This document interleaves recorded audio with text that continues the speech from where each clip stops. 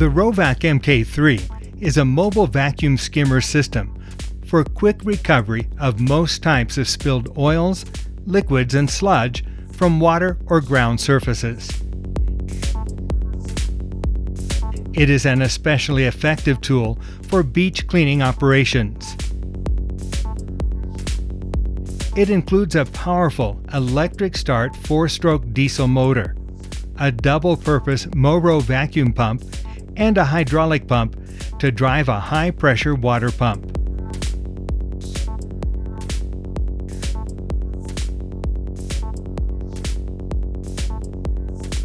The front panel is fitted with hydraulic gauges for the vacuum pump and for the high-pressure water pump, speed control lever, and stop button.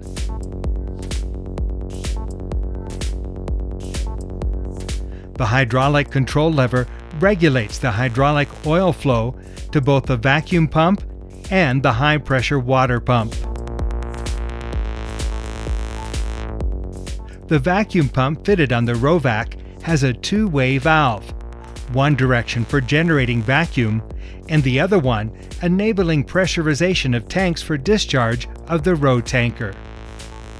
The RO-VAC MKIII system is also fitted with the safety excess vacuum valve and a high-pressure washer of 150 bars or 2,175 psi. All connections are located below the control panel of the RO-VAC for easy access. The high-pressure washer system consists of the water supply hose, the chemical dispenser, and the high-pressure water gun. The equipment can be used in a variety of modes according to the status of the spill. Connected to the towable 2 or 5 cubic meter vacuum tank called the RO tanker. Connected to the vacuum head, placed over a hopper with automatic discharge. Connected to the vacuum head, placed over a 200-liter or 55-gallon metallic drum. Towable 2 or 5 cubic meter storage tank. The RO tanker 5000. The RO tanker 2000 has a capacity of 2 cubic meters and has been designed for a vacuum pressure up to 900 millibars.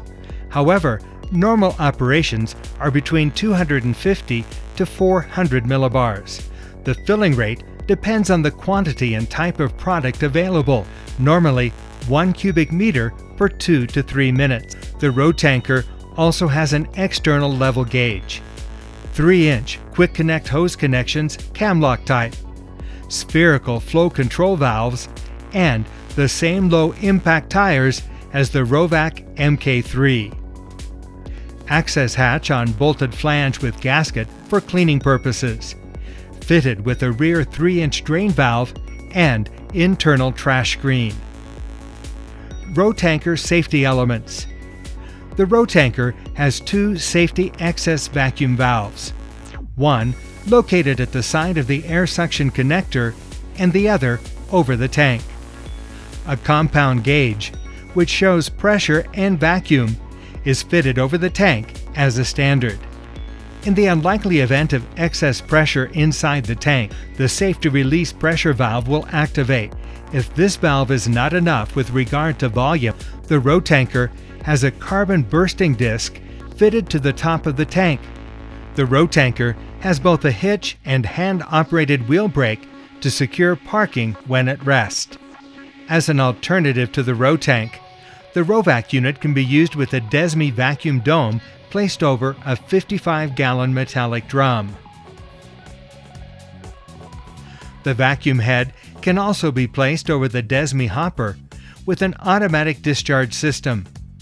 The vacuum dome is also supplied with a compound gauge, safety excess vacuum pump valve, and a capacity relief valve connected to an internal float. The semi-rigid hose set, fitted with quick-release camlock coupling, allows for easy system connections without the use of special tools. The RO-VAC MKIII vacuum system also includes an aluminum handheld suction lance.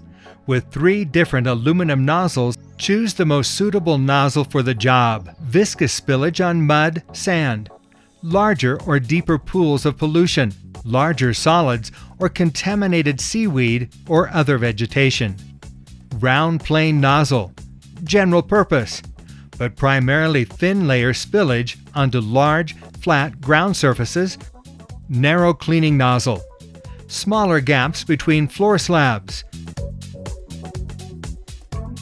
For large oil spills in water, and when the water depth is over 30 centimeters or 12 inches, you can use the aluminum lance with nozzles. The DESMI Minimax Weir skimmer for selective oil recuperation. Before operation. When using the system, all personnel shall have their personal protection equipment, feet, hands, eyes, ears, and head properly protected. They should also wear overalls or suitable work clothes. In all accidental spill conditions, it is essential at an early stage before recovery to establish what type of substances are being dealt with, such as oils, acids, alkalis, corrosive liquids, etc., so that a decision can be made whether it is safe to proceed or not with mechanical recovery, or if alternative methods should be used. Remember, do not test the strength of the vacuum by placing one's hand over the air inlet or the connection on the RO-VAC. Doing this can cause injury. Before starting the RO-VAC, stabilize the units. Ensure all tires of the RO-VAC and row tanker are touching the ground before loading the tank. Always make sure that nobody is in the danger area and that there are no moving parts on engines or machinery. Always operate the system located in front of the control panel. Keep a safe distance. Identify the shorter 10-meter rigid hose. This shall always be used for air suction, never product, and shall be kept clean for its use with the RO-VAC system. Connect the hose with the male coupling to the female RO-VAC quick connector. The female quick release coupling of this hose is connected to the air suction pipe fitted with a male quick connector of the storage tank or vacuum head. Connect the 20-meter rigid hose to the female connector on the upper part of the tank or vacuum head to the male coupling of the aluminum tool or Weir skimmer. Check for all the sealing rings of the female camlock couplings to avoid loss of suction or efficiency. Select the nozzle type best suited to the job to be done. Before starting the unit, check the fuel and oil level on the diesel engine, hydraulic oil level, and vacuum pump lubricating oil. Refill if necessary. It is recommended that all the tanks remain full to avoid inside tank oxidation and fluid pollution.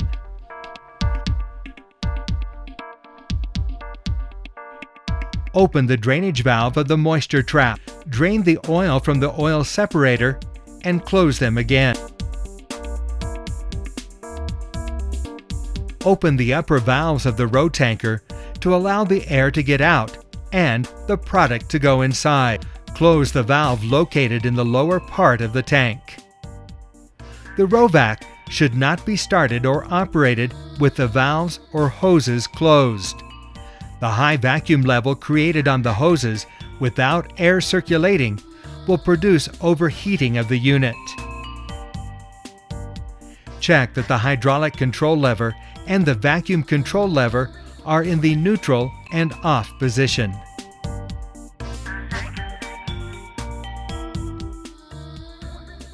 Insert the ignition key.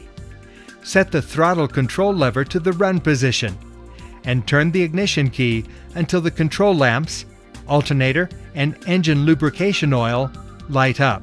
The key should spring back to its previous position and remain there during engine operation.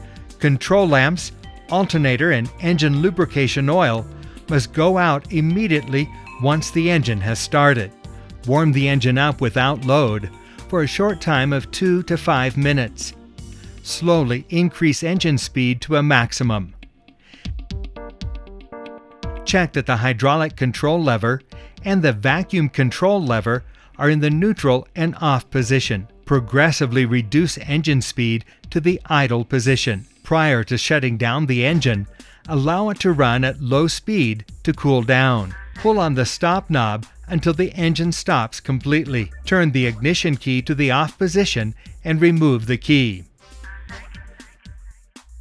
For long-term storage, it is recommended to disconnect the negative terminal of the battery. With the engine speed at maximum, all the connections secured and the flow valves opened, move the hydraulic control lever to the vacuum pump position. In this position, the vacuum pump of the RO-VAC unit is activated. Be sure the operator holds the aluminum tool firmly, and he is ready to begin vacuuming operations. Then move the vacuum control lever to the suction position to begin the operation. Never test the vacuum intensity using one's hand. If the vacuum pump runs without proper lubrication, it overheats and can lock up, with consequent damage. Once the recovery operation has begun, the operator should check for dripping lubrication in the suction pump, approximately 10 drops per minute, storage tank level, hydraulic fluid tank level. Secure the system and working area for optimal performance and excellent results. The sweep operation of the suction tool should be, as much as possible, uniform, allowing the major part of the pollutant to go into the storage tank. Avoid submerging the aluminum tool nozzle completely in the water or product. The air flowing through the aluminum lance carries the product faster. When the tank is full, stop the operation, returning the vacuum control lever to the off position. When the RO tanker is full, it can be emptied by gravity.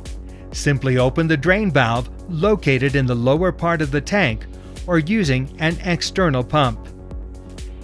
If it is required to lift the discharge or speed up the emptying of the tank, the RO-VAC system can be used to pressurize the tank. Close the valve that connects the tank with the aluminum recovery tool. With the engine speed at maximum and all the connections secured, move the hydraulic control lever to vacuum pump position. Then, move the vacuum control lever to the delivery position to pressurize the tank and discharge the product. Operation of the high pressure cleaner. Connect the 1/2-inch water supply hose to the water source. Check that the suction filter is fitted at the inlet and completely submerged in the water. Connect the 3/8-inch high pressure hose with the hand lance at one end to the screw coupling. With the engine speed at maximum and all the connections secured, move the hydraulic control lever to the high pressure pump position. In this position, the high pressure washer pump is activated. Pull the water gun trigger. Wait a few seconds and dispense the detergent or degreaser as needed. Do not operate the high pressure pump without the pump being connected to a water source. To finish the operation, move the hydraulic control lever to the neutral position and slowly reduce the engine speed to the idle position. For the safety of personnel, it is essential that great care is taken to point the water gun in a safe direction, normally with the nozzle facing the ground. Always wear eye protection. Maintenance. The following are some recommendations. Lubricate the engine throttle lever with motor oil and the hydraulic control levers and hinges with lithium grease. Tighten all hydraulic connections and couplings as well as screws and nuts after the first 5 hours of operation. After that, you have to retighten after every 150 hours of operation. Check the battery electrolyte level and battery terminals and lead connections for signs of corrosion.